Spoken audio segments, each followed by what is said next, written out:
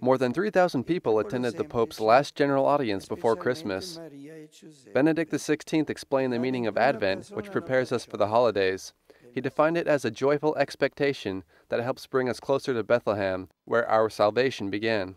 We share in the quiet joy which fills the hearts of Mary and Joseph, and also who first welcomes the promised Savior, who is Emmanuel, God with us. The Pope explained the meaning of preparing the traditional nativity scene in homes, workplaces, or in public.